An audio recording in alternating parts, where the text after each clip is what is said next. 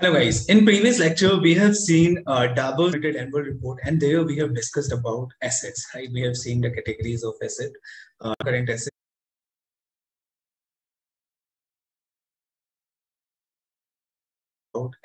right? We have seen the categories of asset, current assets and current assets, and we have seen that which assets they have recorded in non-current asset side and which assets they have recorded in current asset side. Now we will discuss about share capital and liabilities. Okay, so we have already seen asset and non-asset discussion we have already done. Now we have to see liability part and equity part. Yeah. Here you can see after recording of assets, what Dabur is doing, Dabur they are recording their equity and liabilities, right? So if you see equity, in equity they have recorded equity, share capital and other equity. So equity, share capital generally funds which are invested by owners of the, right? And here in other equity we will include reserve and surplus balance. You might be thinking that what is reserve and surplus balance, right? Let's suppose we will include reserve and surplus balance. You might be thinking that what is reserve and surplus balance, right? Let's suppose I am take example of Zomato. Right now we are discussing the annual report of Dabur, but I'm taking example of Zomato.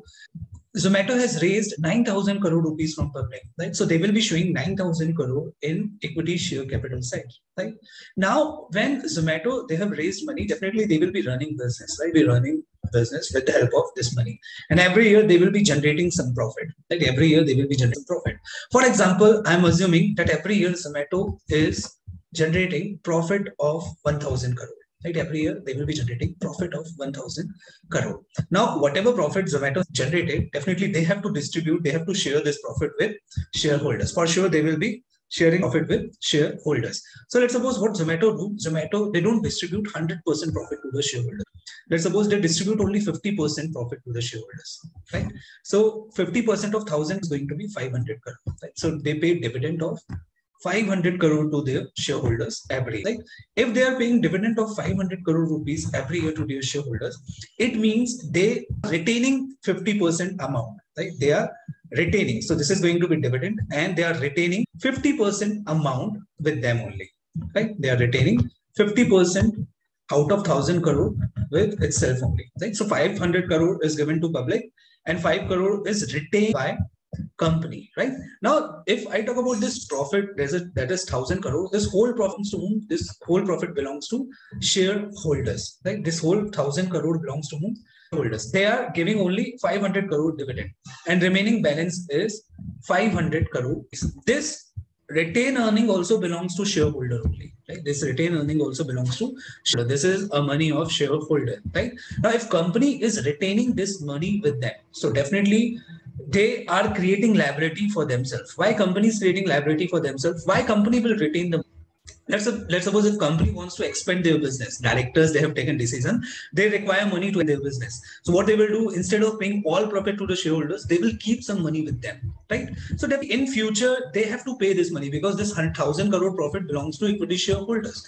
So company is giving only 500 crore, so this 500 crore will be a liability of company, right?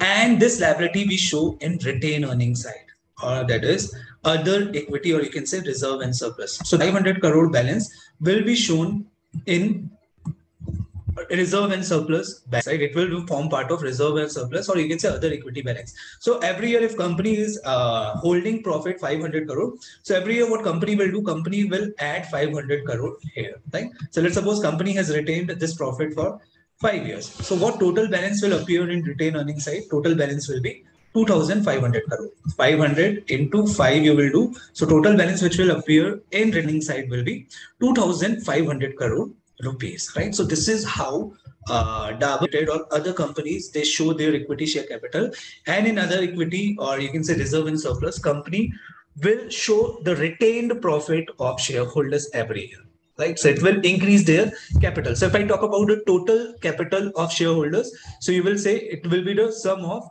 share capital and other equity, right? This is going to be the total capital of shareholders, right? So in this case, shareholders fund will be 5,391. In next lecture, we will be discussing about current and non-current liabilities.